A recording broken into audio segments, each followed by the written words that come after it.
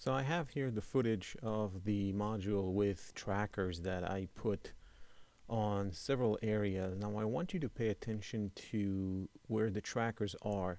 I have about 12 trackers, and I try to put trackers that define the area itself as well as the planes. For example, I have trackers here that define the left side. I'm trying to put at least 4 trackers on each side.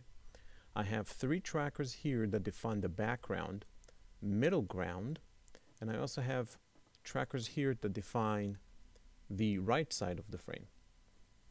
So now what I need to do is just to solve the camera. I'm going into this button as explained in the module, and I'm going to click on Solve the Camera.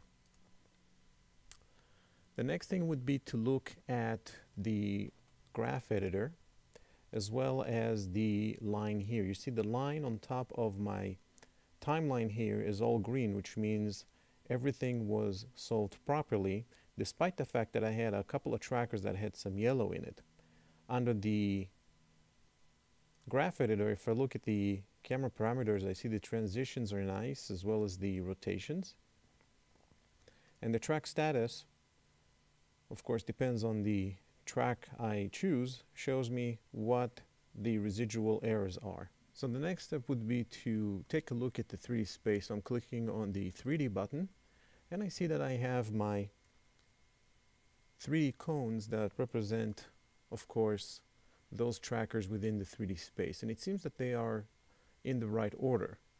And they do represent areas that I tracked within the footage itself. I also have the camera animation.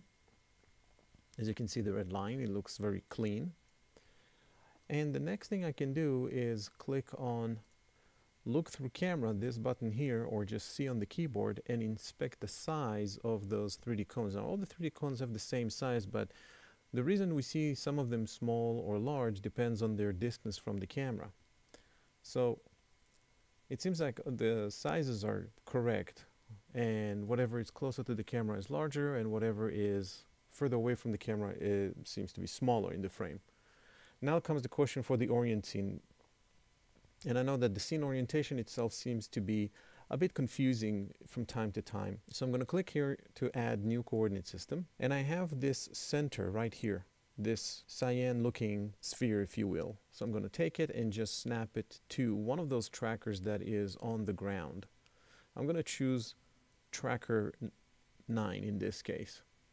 So automatically at the coordinate system attributes here on the right side of the screen, we can see that the label is coordinate system. The origin sits on tracker 9, and the distance, which will be the distance in certain units. In this case, they don't have any specific units until we bring it into Maya. Then I can work with the distance and trying to guess it. Now I want to define at least 2 axes, and the third one will follow. Now it seems that I have these 2 trackers that can define the y-axis, and I can use either these 2 to define the x or z, or these 2. So the origin is already set. As we said, it sits on tracker 9. So under the axis 1, I'm going to change it to y, and it's going to be not from origin 2, but through 2 points. Now the most important part, especially when we're working with the y-axis, is to define the direction. I want it to point up, so I want to go from track 4 up to track 3. So it's going to be from track 4 to track 3. And then axis 2, I'm going to take these 2 guys right here. This is tracker 9 and 8. So axis 2 is going to be either x or z. Let's stick with the x. And it's also going to be changed from origin 2 to 2 points. So it's going to be from 9 to 8. So first one is going to be 9, and the second choice is going to be 8.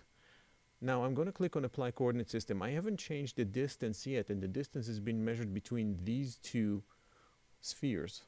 So the 3D cones are going to look very, very small. Now what I can do is I can go to the distance and change it to 30. I'm guessing right now. And I see that 30 is still too much, so I'm going to change it to about 10 or 15. And now I can see my trackers again. I can also determine that the distance is going to be from the same trackers that define the X.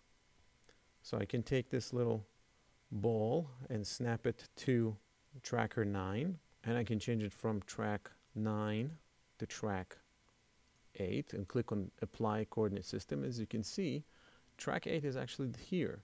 So what's the name on this one? I believe this one, oh, it's tracker 6. So I made a little mistake here. It looked like, with all the graphic elements, it looked like tracker 8. That's why also my X is a bit off. So I'm going back to the coordinate system. X is going to be not from 9 to 8, and 8 sits here, but it's going to be from 9 to 6.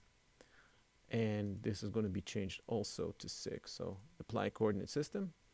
And I can choose this and say that this is going to be the size of 3 units, apply, and now I get my points back. If by any case I see that I have some issues with the orientation of the grid itself, and I think it's not sitting properly, then what I can do is I can click on the grid after I finished applying all the changes to the coordinate system, and once I click on the grid, it's going to operate the translation, the scales, as well as the rotation. And all I need to do is just rotate it a bit on the Y, and I'm not so sure I need to rotate it a bit on the X, so I'm going to leave it as is. And if I click away from the grid, then I have the proper orientation of the scene.